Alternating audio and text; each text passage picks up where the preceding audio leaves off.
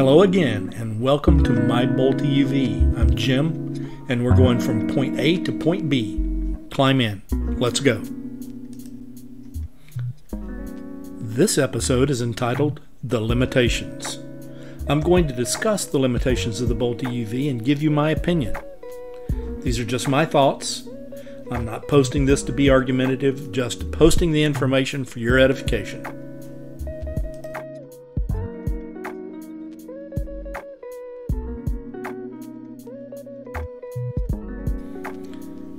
There are three limitations that I'm going to talk about today.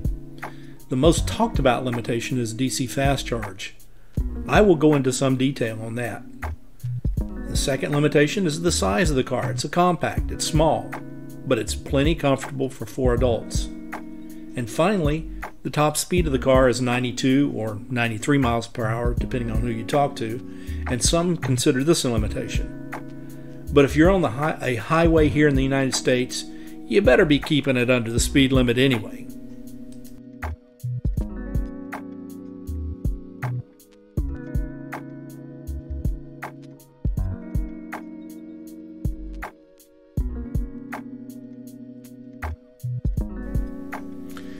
Let's get into the issue of DC fast charge. First of all, you should not be using DC fast charge every day. Fast charging will shorten the lifespan of your battery. If you want to know more about your Bolt battery performance, then I suggest you take the time to set up an account with Recurrent Auto. They will educate you on the battery performance and give you tips and tricks that I don't have time to cover in this video. Secondly, if you're road tripping your Bolt, I would suggest you never let the car drop below 30% and only charge it to about 80-85%. There are 3 benefits to doing it this way. 1. Your time on station will be less than an hour in all cases. 2. You will keep your battery in the sweet range, and the sweet range is between 30 and 80%. And 3. You won't become as fatigued while you're driving because you'll be taking breaks about every hour and a half or so. If you charge at home the day before you leave, it's okay to fully charge to 100% for your first leg. Whatever you do, try to keep the charge above 20% for your entire trip. I'm going to talk a little bit about tapering here, and these are my experiences at EVgo and Electrify American stations. EVgo held off their tapering better than Electrify America. At the EVgo sites that I used, I always started at between 20 and 35%. It quickly ramped up to about 52 to 53 kilowatt hours. It would hold there until the state of charge reached about 65%, and then it would begin to taper off to about 45 kilowatt hours. But by the time it reached 68% of charge, and then it would hold there until it reached about 75% of charge, where it slowly tapered off to about 30 kilowatt hours, and then I would unplug. The Electrify America stations would taper off a little faster at the 60% state of charge to about 42 kilowatt hours, and then at 75% state of charge, it would taper off to about 25 kilowatt hours. All in all, I would be at the EVgo station for about 45 minutes to get the charge I needed, and the Electrify America stations for about 55 minutes. I know that there's going to be someone who chimes in here with a comment saying that tapering is all based on the commands from the car. While that is true to an extent, the various charging companies can override those settings with their own curves to minimize their chances of damaging a vehicle.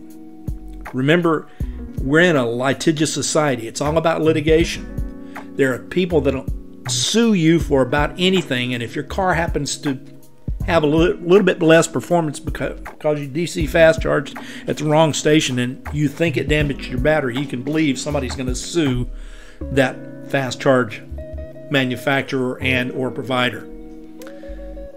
Needless to say, I'm going to give you 2 rules of thumb for road trip charging. On the first charge of the day, charge to 100% if you can do that on a level 2 charger before you leave. That's better on the battery. Level 2 charging is better on the battery. The second rule of thumb for traveling is never, ever, ever let your battery deplete to less than 10%. That's just not healthy for your battery. It takes about 20 minutes to ramp up to 50 kilowatt hours when you do this. So be careful in letting your battery get too drained.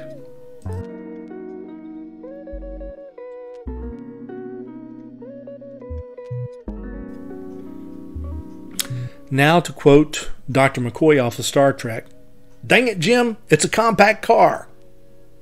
Enough said. I'm going to leave it at that.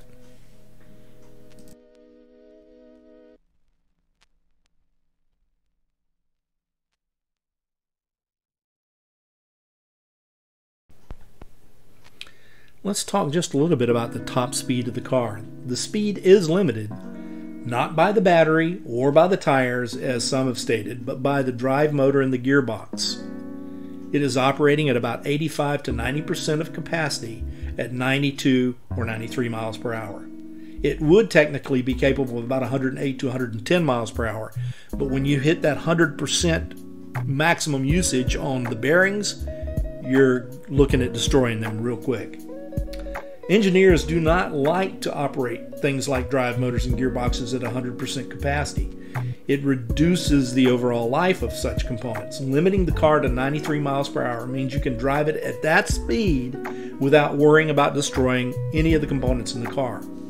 I'm sure there's someone out there who will find a hack to get around this limitation if they haven't done it already.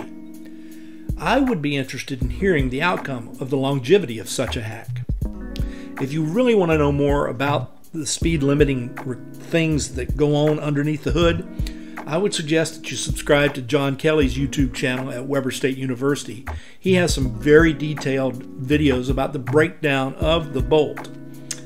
And if you want to know more about that, I'm going to provide a link in the description below the video. So you can go there and follow that link for more information. I'm already working on the next episode. In that episode, I'll be going through the driver information menu system on the info screen that's right in front of the driver, and then I'll talk about the larger infotainment screen. If you'd have something else you'd like for me to cover in a future video, just leave a comment and I will do my best to get to that sooner rather than later. Remember to subscribe, share, comment, and like, and if you want to know when I upload a new video, hit the notification bell. Remember, treat everyone with kindness, put a smile on your face, help someone when you have the opportunity, pay it forward when someone helps you, and I'll be here next week. See you then.